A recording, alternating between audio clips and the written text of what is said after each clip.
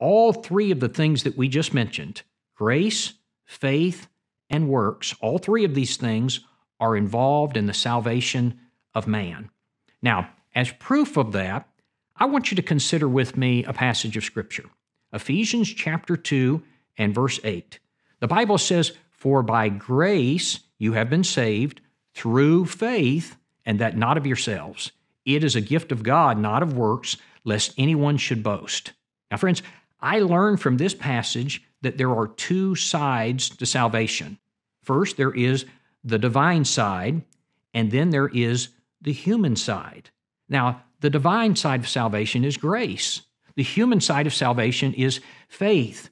And again, I want you to appreciate with me that the divine side, grace, is operative. It is grace that sent Jesus Christ, John 1:17. It is grace by which Jesus was crucified, Titus 3 and verse 7. Jesus Christ leaving heaven and becoming a human being, that was God's grace. God's grace is very operative. But I also want you to appreciate with me that our side, that is faith, must also be operative. Romans 16:26 speaks about the commandment of God made known to all nations, and it says, "For the obedience of faith." Galatians 5 and verse 6 speaks about the faith which works by love. Now, what's the point?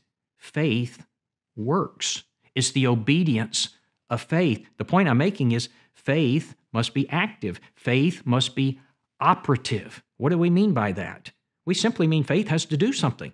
Faith is not just mental assent. Like God's grace is active, our faith must be active.